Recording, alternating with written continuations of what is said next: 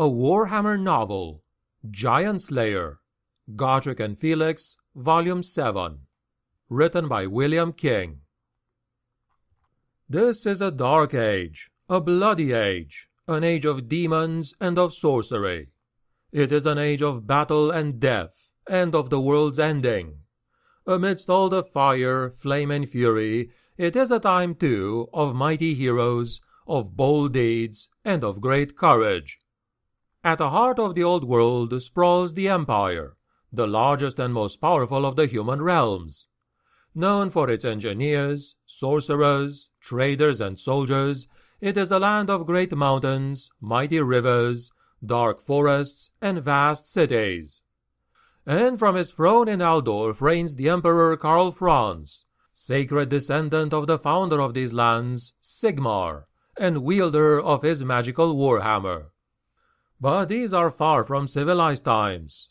Across the length and breadth of the old world, from the knightly palaces of Bretonnia to icebound Kislev in the far north, come the rumblings of war. In the towering World's Edge Mountains, the orc tribes are gathering for another assault. Bandits and renegades harry the wild southern lands of the border princes. There are rumors of rat things, the Skaven, emerging from the sewers and swamps across the land. And from the northern wildernesses there is the ever-present threat of chaos, of demons and beastmen corrupted by the foul powers of the dark gods. As the time of battle draws ever near, the Empire needs heroes like never before. Sylvania had proven to be a haunt of horror. The events at Drakenhof Castle left us filled with sadness and fear. We had prevented the rising of a great terror, but paid an awful price. And there was no respite from battle and dread. No sooner had we overcome our undead foe than we found ourselves thrown headlong into another, even more desperate adventure, one that was to involve the titanic legacy of a long-dead race and an encounter with the greatest living sorcerer of this age of the world, as well as battles with foes more horrible and deadly than almost anything we had faced before. During the course of these adventures, I was to learn far more about the secret history of our world than I ever wanted to learn, and found my life and soul in the greatest of peril. Even now, looking back on these terrible events, I am amazed I survived.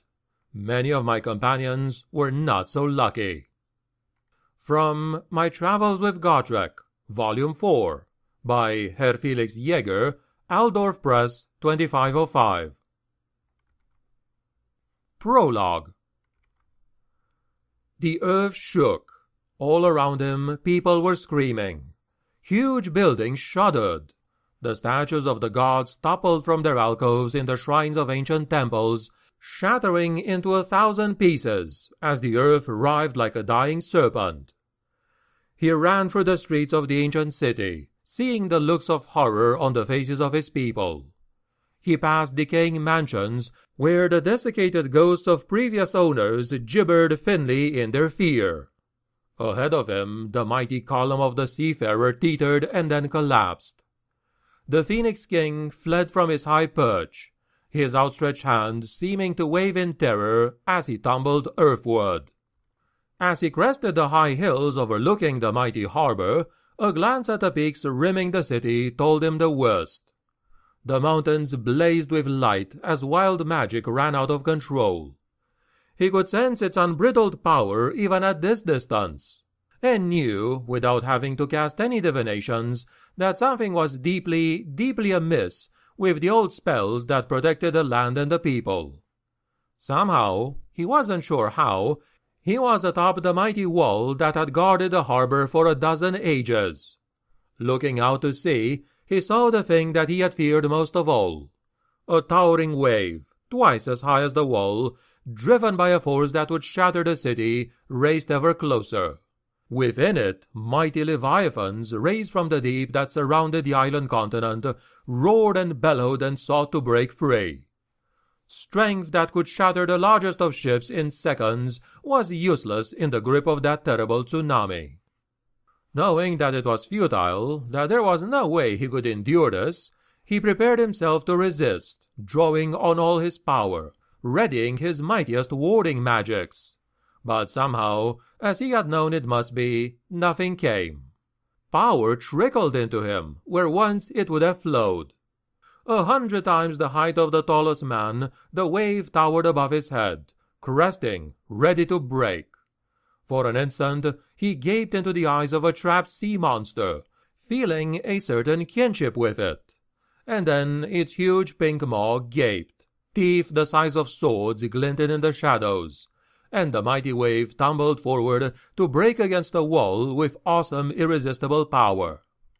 It swept over him, crushing him, drowning him, and smashing him down into the depths, and it rushed forward to sweep the last and the greatest city of the elves from the face of the planet.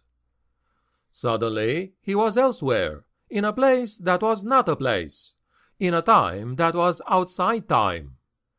There were presences there, not dead, not living, mighty mages all. Their faces were etched with eons of pain, scarred from fighting a battle that no mortal should have been asked to fight. Even he, who was accounted mighty among the wizards of the world, was daunted by the power of the spells around him. More than that, he was frightened by where he knew himself to be, and when. The shadowy presences danced around him, constantly performing a ritual they must never stop, lest they bring disaster upon the world. They were wraith-like, and their movements were slow and pained, like the clockwork figures of the dwarves whose mechanisms were slowly winding down. Once, he knew, they had been elves, the greatest wizards of their age, and they had sacrificed themselves to save the land and the people. "Greetings, blood of an Aryan," said an ancient voice, dry, dusty, but with the faint lilting accent of the mountains of Caledor still. "Greetings, Lord of Dragons," he replied, knowing who he faced, wondering if this was a dream, knowing it was not. "We are remembered still among the living, then," said the voice. "Remembered and honored." "That is good. That is some repayment for our sacrifice." There was more than a hint of self-pity in the voice. Understandable, he supposed. He would probably feel sorry for himself as well if he had been trapped at the center of the great vortex for 5 millennia, struggling to hold together the web of spells that kept the island continent afloat. The scene shimmered, like a reflection on the surface of disturbed water. The ghastly, ghostly figures seemed to recede, and he was glad. He ought to let them go, but he knew he had been brought here for a purpose. "Why am I here?" he shouted, and the words seemed to echo through infinite caverns, and resound into distant ages. "The old barriers are falling, the paths of the old ones are opened, we cannot hold the weave against it. What am I to do? Seek the source of disorder, find the oracle of the truth-sayers. She will tell you what you need to know. Close the ancient pathways, go swiftly and go alone. You will find the allies you need along the way, and in the most unexpected forms. Go, there is little time left. Even this sending is weakening us, and we must conserve the little strength we have left." Even as the words echoed up from the bottom of infinity, the voice was fading. A great fear came over him. The Archmage Teclis sat bolt upright, pulling the silken sheets from the naked forms of his companions. Cold sweat covered him. He could smell it even through the musky scents worn by the two courtesans. "What is it, my lord?" asked Shianara. Concern showed in her beautiful narrow face. "What ails you?" "Nothing," he lied, rising from the bed and limping across the room. He reached for a goblet and a crystal decanter of wine cut in the shape of a dragon. "Is it the dreams again, the nightmares?" He shot her a cold glance. "What do you know of nightmares?" he asked. "You talk in your sleep, my lord, and lash out, and I guessed." He looked at her long and hard. These were words his enemies would pay a lot to hear. There were no nightmares, he said, reaching out for the power. Unlike in the dream, it flowed strongly into him. There were no dreams. You should forget these things. A slight blankness came over her beautiful face as the spell took her. She looked at him and smiled quizzically. Go to sleep, he told her, and when you awake, remember nothing. Instantly she slumped next to the form of her twin. He shrugged, wishing that he could sleep so soundly, knowing that he never would again without the aid of magic, and that was something he could no longer afford. Momentary guilt afflicted him that he should treat a fellow elf so, but these were strange and evil times, and the need for security was paramount. Ancient enemies were stirring, old gods were awakening. Every oracle and soothsayer between here and Cathay predicted doom. His own star chart spoke as much. He took a sip of the bitter wine. It flowed down easily. He gestured, and the robe fluttered around the room, wrapping itself around his naked form. He pulled on a pair of slippers made from the finest Cathayan silk. He reached out, and his staff leapt into his hand. He limped from the chamber and down the cold, echoing hallways of his ancestral home. He made his way to the workroom, knowing that he would do as he always did, and seek comfort in knowledge. The few servants still awake scurried away, knowing from his frown that it would not be the best idea to interrupt his reverie. Dark times were coming, he knew. The dreams were impossible to ignore now, and he had long ago learned the unwisdom of doing that anyway. In the deepest cellars beneath the mansion, his workroom provided him with a haven. As he entered, he spoke the words of command. Immediately wards sprang into place. The air shimmered with their bridled power. Not even the mightiest demon could penetrate these. A trapped homunculus stirred slowly in the jar of preservative fluid. It gestured at him obscenely as he limped past. The creature was not happy with its home. Tiny gills pulsed in its neck. Its thin, leathery wings stirred the liquid, turning it cloudy. He gave it a cold smile, and it froze in mid-gesticulation.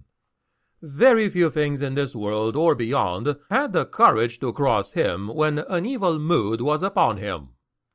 He moved through the chamber, past the ordered alcoves containing magical paraphernalia, and the elaborate index series of volumes in 100 languages, living and dead.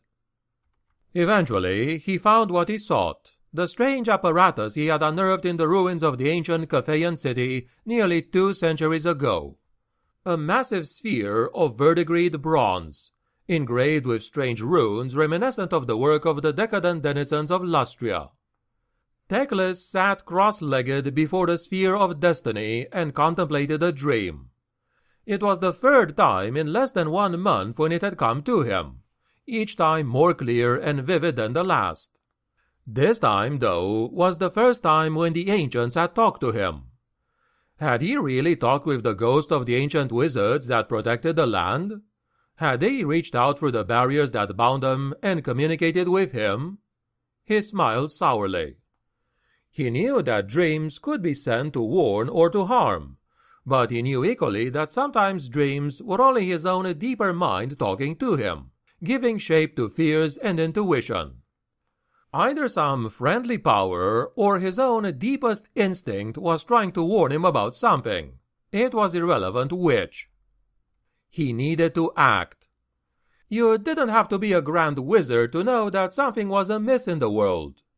Reports from eagle captains brought tales of disaster from the furthest lands. In Cathay, the warlords had risen in rebellion against the mandate of heaven. In Araby, a fanatic calling himself the prophet of law was stirring up the natives to cleanse the world of evil. And his definition of evil included anyone who was not human. In the cities of the Under Empire, the Skaven were stirring. The forces of the Witch King once again strode the soil of Ulthuan.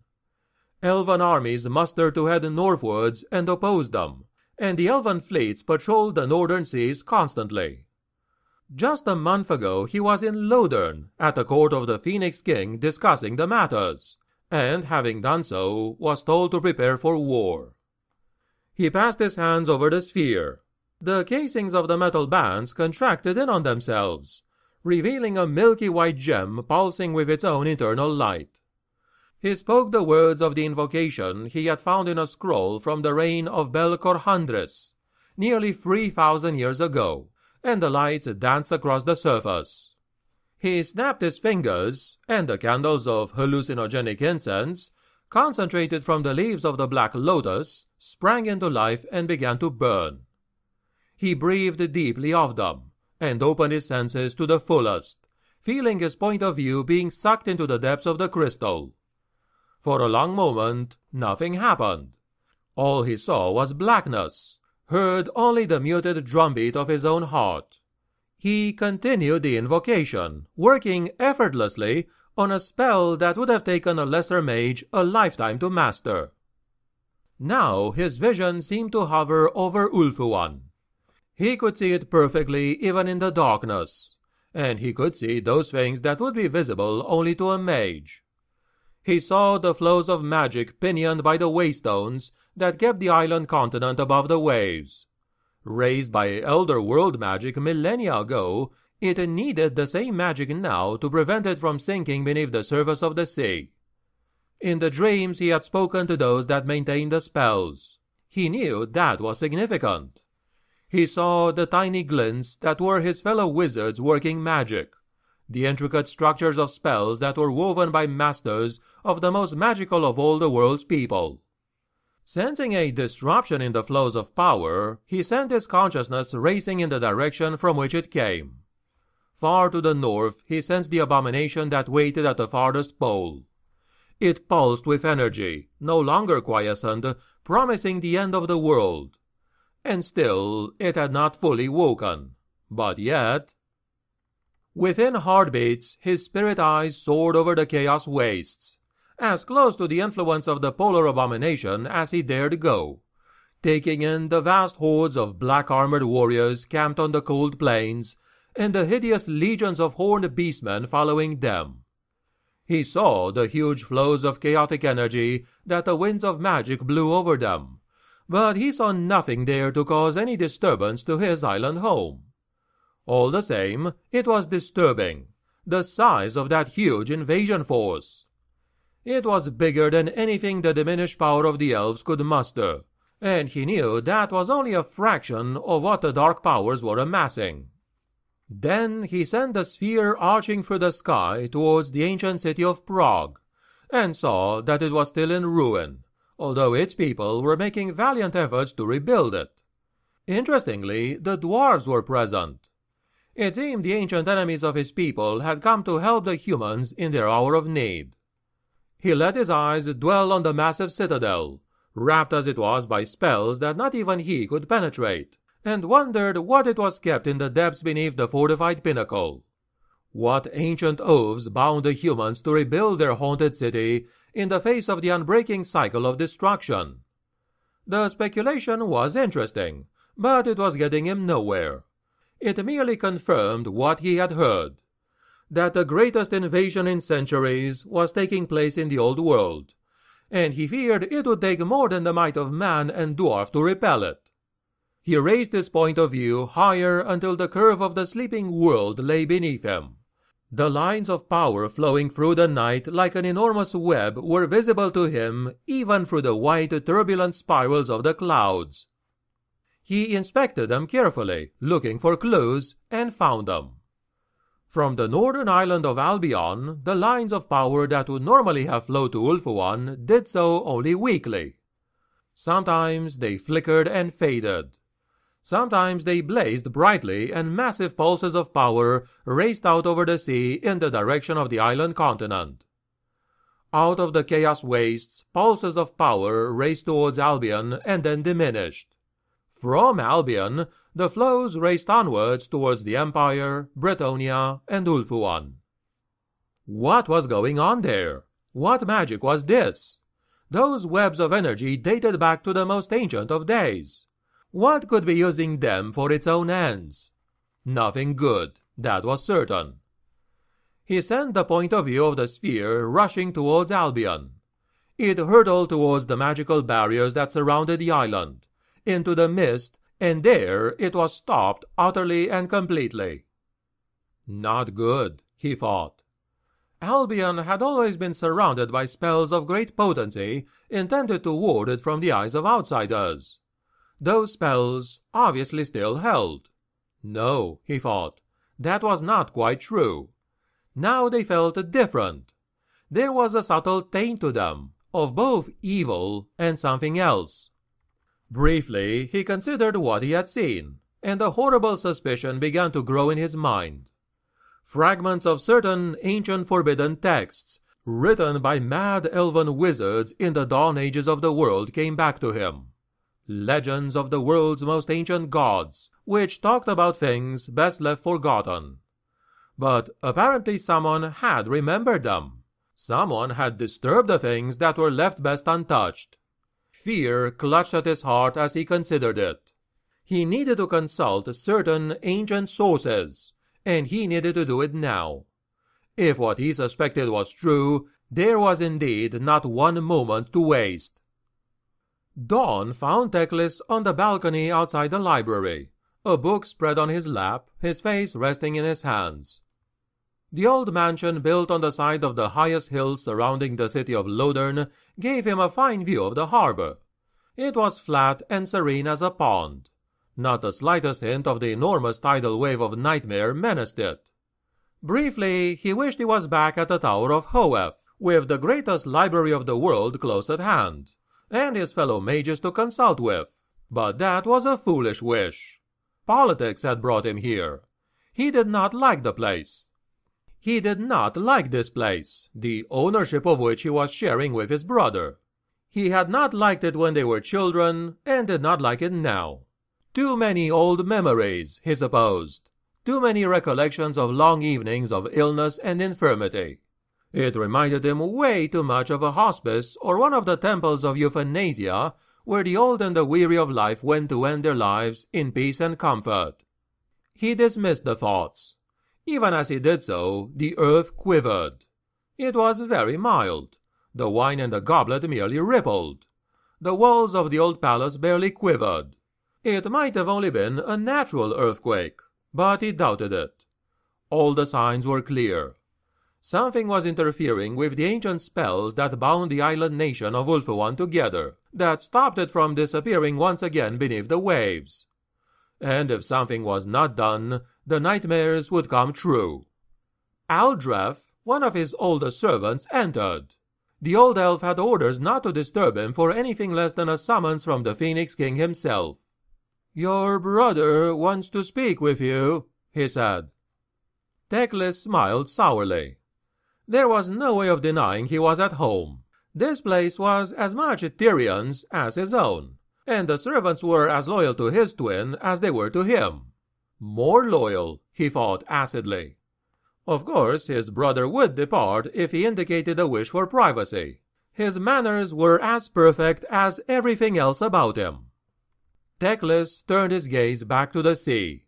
"You are in a vile mood today," he told himself. "Show my brother in," he said, "and prepare food if he wants it." "It is a little early to be drinking that vintage," said Tyrion, as he strode out onto the balcony. There was a hint of reproof in the voice that was equivalent to a thunderous chorus of disapproval from anyone else. Teclis looked up at his brother. So tall, so straight, the limbs so clean and so unbent, the face so honest and open, the voice as beautiful as a temple bell being rung to greet the dawn. Astonishing, he thought, that this golden creature should be my twin. It seemed that the gods had lavished all the gifts upon him, and left me an ill-made creature. "I take it that means you won't be joining me, brother?" He knew he was being unfair. The gods had gifted him a gift of magic unequaled in this age of the world, and the will necessary to use that power as it should be used. Still, there were times when he would have easily swapped all of that for Tyrion's effortless popularity, His ease and courtesy, his ability to be happy even in the unhappiest of times, and his astonishing good health. On the contrary, it is my brotherly duty to keep you from drinking alone. The gods alone know what that might lead to. And there it was, the famous charm, the ability to change the mood of the situation with a smile and a seemingly thoughtless joke. Tyrion reached out for the decanter and poured himself a full goblet. There was no formality there, none of the endless empty ritual that Teclis so despised in elven social gatherings. It was the casual gesture of the warrior more at home in camp than in the Phoenix King's court, and yet it was exactly the thing his brother knew would put him most at ease. Teclis could understand why there were so many at court who compared his brother to Malekith in ancient days, before the Witch King had revealed his true colors. He had known his brother all his life, but even he wasn't certain just how much art went into that carefully contrived artlessness. Tyrion waved, and Teclis looked up. On the balcony above them, Shiannara and her sister waved back. They looked at Tyrion with a mix of open desire and adoration he had always commanded from women. Useless, of course, as his brother had eyes only for his consort, the Ever-Queen. He had not, unlike most elven males, ever been unfaithful. "What is this early morning toast in honor of?" Tyrion asked.